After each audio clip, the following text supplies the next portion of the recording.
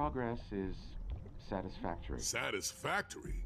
You know how hard it is to grow cells this quickly? Yes, that's why I hired you. Exactly. Now, what's it for? And whose DNA did you steal? Your work doesn't require answers to those questions. Maybe. Maybe not. But our work does require payment. When it's complete.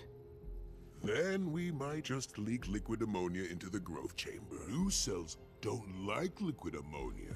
Old cells don't like it either. You will receive the schematics when you finish your work, and not a moment sooner. Yeah, whatever. Fine. We'll call you.